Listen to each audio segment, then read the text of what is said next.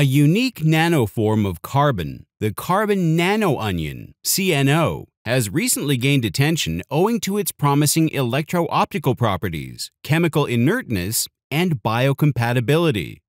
These make CNOs ideal for use in catalysis, photovoltaics, electronics, and biodiagnostic applications. Despite their high demand, however, conventional methods of CNO synthesis are complex, time-consuming, and demand harsh reaction conditions, expensive carbon sources, and hazardous reagents. A simpler procedure was needed, so a team of researchers from Nagoya Institute of Technology, Japan, developed a one-step microwave pyrolysis method that can synthesize ultra-bright carbon nano-onions from fish scales within 10 seconds.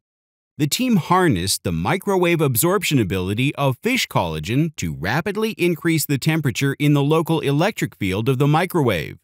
This initiated the pyrolysis process for obtaining the CNOs while simultaneously functionalizing them, a procedure that was, up till now, done separately after CNO synthesis.